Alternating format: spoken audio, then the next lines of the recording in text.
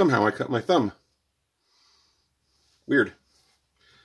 Didn't feel it. Don't know how it happened. Could have been when I was checking my bowl gouge after it came off the grinder to make sure it was sharp.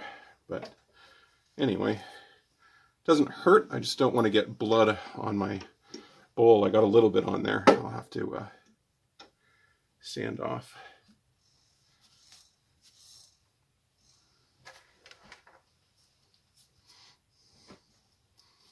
Yeah, there's a good chip out of this here. That's right where the tree was growing. That's the middle of the tree, called the pith. So I'm going to actually have to go in and tidy that up. I was hoping to keep a little tiny bit of where the bark was on it, but I don't think I'll be able to. That's okay. That's okay.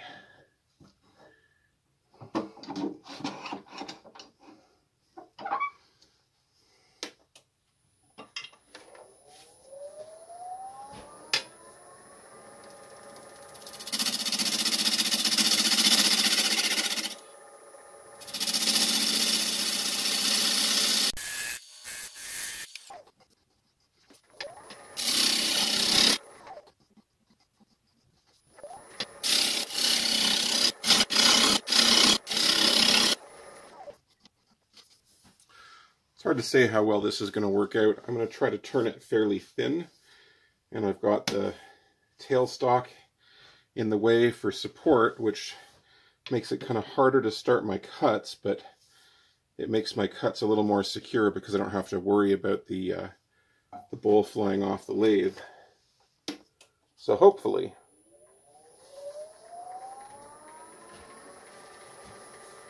I'm just going to take that sharp edge off.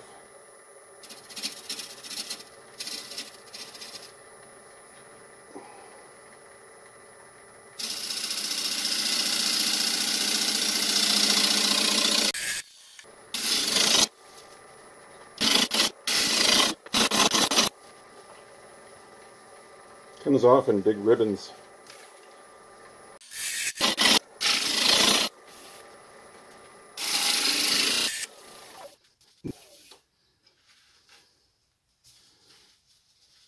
Dry wood doesn't make these big long ribbons, but dry wood is also a lot tougher and dustier to turn. Okay, I have that very thin.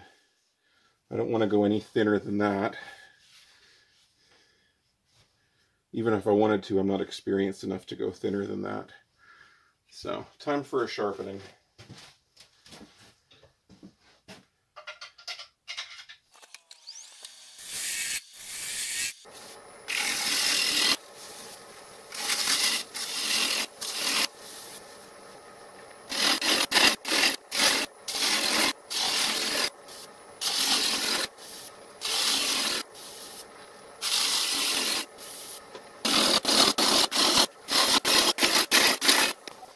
You might notice that I'm leaving the center here. I don't know how the camera is actually picking it up, whether it's easy to see or not, but I'm leaving a lot of the center mass in here.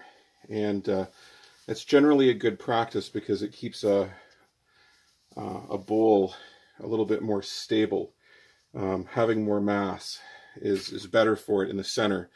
If you have the mass out here, but you take the mass in the center, it's bad. So you kind of want to work your way in, especially with wet wood, green wood like this.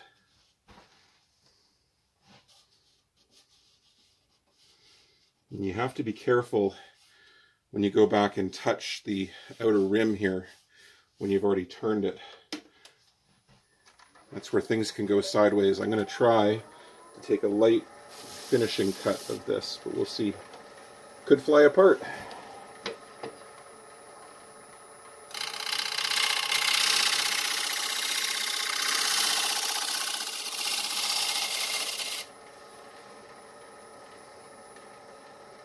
Very fine shavings.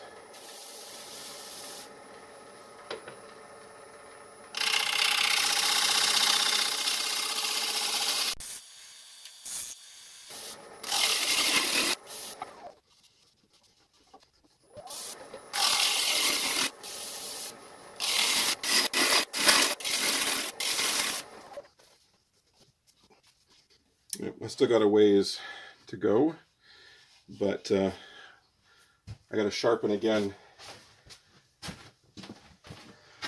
It may seem silly to have to sharpen so much, but when you calculate, this here started off as about a 10-inch diameter, just shy of 10 inches. And then you figure my lathe speed right now is about 900 RPM. And if you calculate that out, you'll be amazed at, it only takes about, I don't know, a few cuts anyway, and you're into miles that your bowl gouge is actually cut. Just imagine having one, mile-long piece of wood that this just scraped into. And that's what's happening here.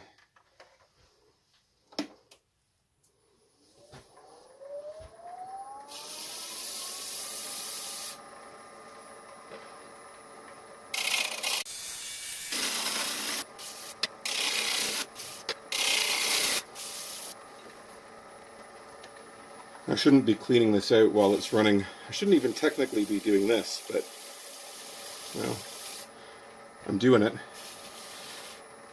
All it takes, I've had a knuckle touch the rim before, and it wasn't even a sharp rim, and it took only just a little moment, and it took the skin right off one of my knuckles.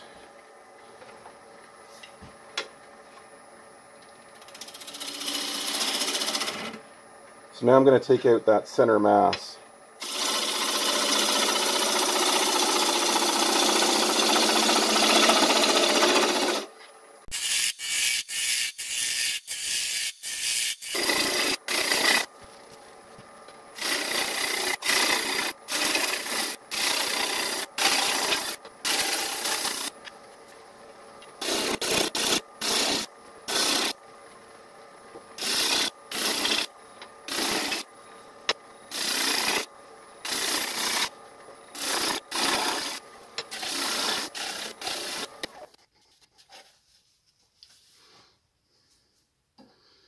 Pretty well taken out. A little more.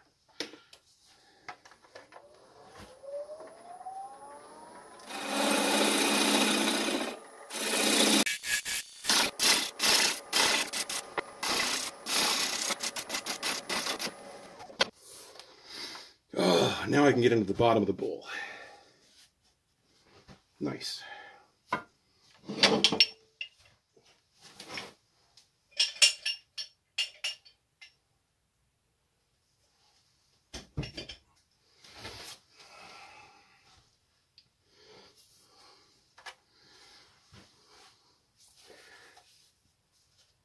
I should sharpen this, but I'm going to do just a little more of the roughing. And then before I take my final cut, or final couple of cuts.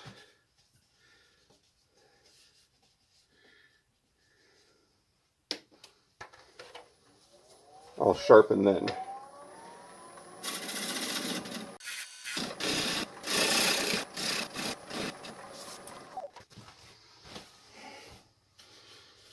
There's still a little something up here I don't like. Am I ballsy enough to try?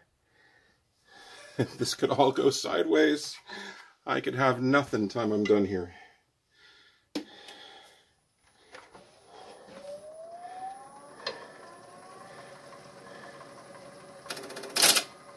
Oof.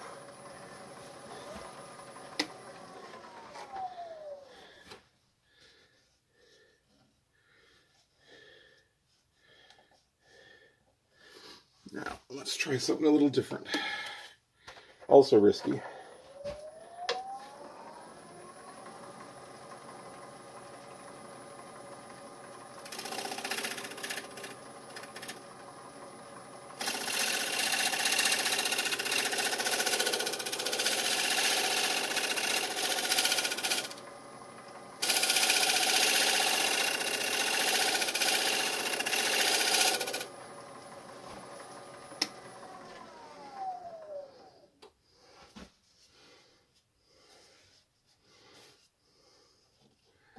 Better.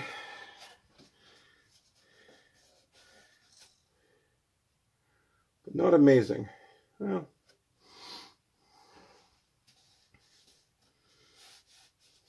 I may just have to take care of it when I sand. I hate sanding. Everybody hates sanding. Sanding sucks. Well, Justin likes sanding, but he's a contrarian. Although if you tell him he's a contrarian, he'll disagree with you.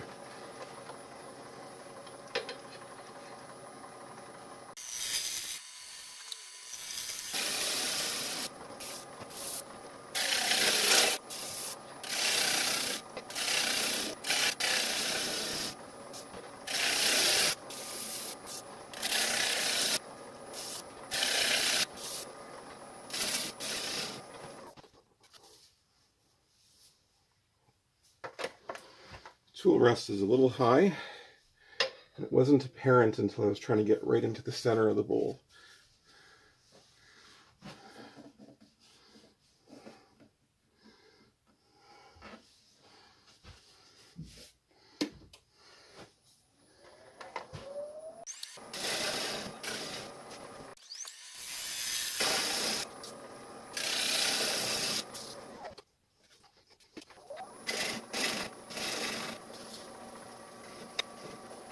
Well, I got a bit of tear out, and I would love to have the balls and the talent to take one more finishing cut on that, but I don't have either. So I will deal with it with sandpaper when it dries.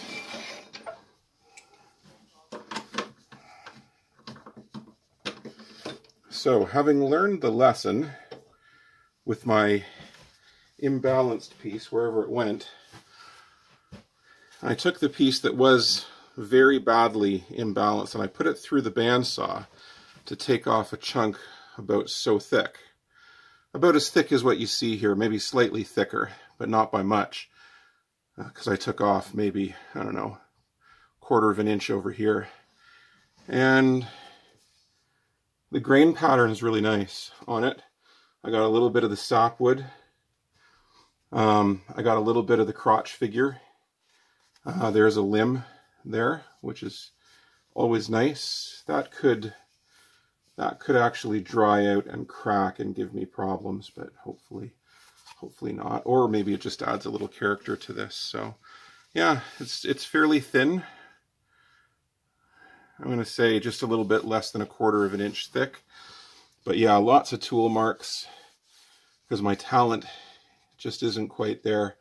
Now I've taken it off and I'm looking at it in the light a little bit better. I used to have a light for my lathe that came from the side that made it easier to see this, but I would have actually tried another finishing pass, but then I probably would have messed it up. So what can you do? I'm tempted to put a little CA glue on that knot right there, but yeah, you know what? I'm going to put it in the shavings and hope for the best. Ah, you see the sapwood on this side is really pronounced. Once it dries, I'll put it back on the lathe. There's a technique where you can put it on backwards. You put like foam on here and you put it on backwards. And then I'm going to take this is the tenon that I grabbed in my chuck. I'm going to take that off, but I'll leave this foot on here. But I'll just make it slightly concave so it sits level. So there's my bowl.